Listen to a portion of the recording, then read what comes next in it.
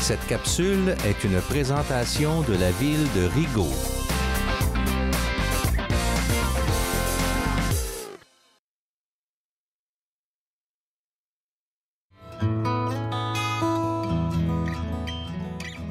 Bonjour Chantal Lemieux. Bonjour Marcia, ça va bien? Ça va bien vous? Oui, ça va bien.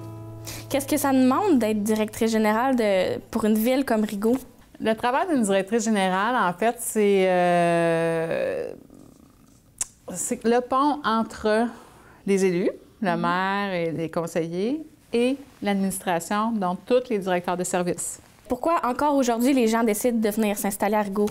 Bien, moi, je trouve que c'est la plus belle ville de Vaudreuil-sur-Lange, mais ça, regardez, je pense que... Oui, à cause de ses attraits. Mais justement, ce qui fait en sorte qu'on pourrait dire que c'est une des plus belles villes, il y a le Mont Rigaud. Oui. Les activités qui se déroulent depuis les dernières années, depuis que ça existe, ont beaucoup évolué. Ça ressemble à quoi aujourd'hui? Je dirais que ça a commencé... quand moi, je suis arrivée en 91, il y avait des sentiers informels sur la montagne. Bien, c'est pas des sentiers formels.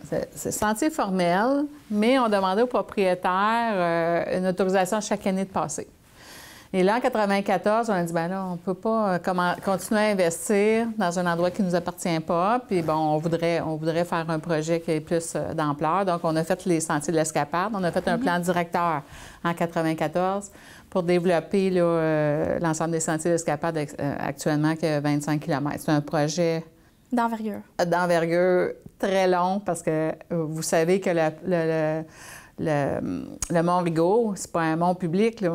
Chaque parcelle de terrain, c'est un propriétaire différent. Ouais. Donc, il fallait rencontrer l'ensemble des propriétaires qui étaient touchés par notre plan pour faire des ententes, signer des ententes notariées, après ça, faire les travaux. Donc, c'était un travail assez gigantesque, mais c'est magnifique, là, aujourd'hui. On est encore en train de peaufiner ça.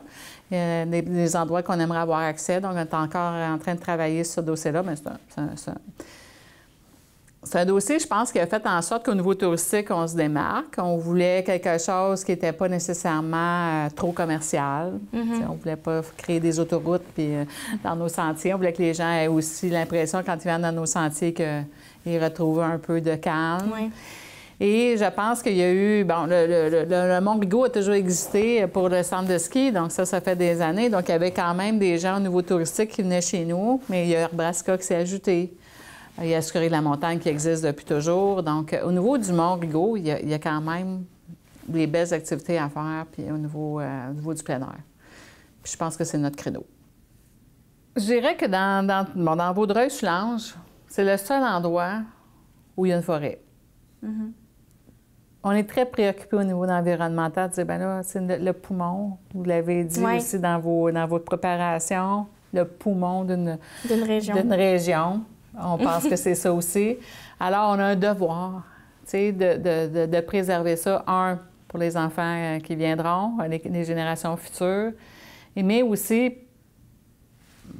parce qu'on a une obligation comme gestionnaire de dire, puis comme élu, de dire, on va préserver quelque chose qui a une valeur. Dans 20 ans, il sera trop tard si on ne fait rien maintenant. Alors, au niveau économique, ce que ça va faire, en fait, c'est que les terrains vont devenir plus rares, puis les gens vont vouloir venir s'établir quand même dans la montagne, parce que ça ne sera pas 100% non constructible. Mais en même temps, je trouve que ça a un rôle économique plus au niveau touristique aussi. Les deux, un petit peu les deux. Tu sais, au niveau du résidentiel, mais au niveau touristique aussi. Fait que c'est un beau lieu, c'est un lieu où on peut vraiment venir à la rencontre de la nature, puis fait que, voilà. Une rencontre avec la nature, pas si loin de la ville aussi, c'est ça qui est loin de la ville. Mais tu sais, je trouve encore que les gens pensent que Rigaud, c'est très loin. Oui, c'est ça. Je suis toujours quand même... quand je leur ai dit, bien là, c'est à 45 minutes de Montréal, Rigaud, là, c'est pas loin. Donc, il faut aussi défaire ces vieilles mentalités. Vieille mentalité, c'est ça, oui, tu as raison. Bien, parfait. Merci beaucoup, Chantal. Ça m'a fait plaisir. C'est gentil. Bonne chance.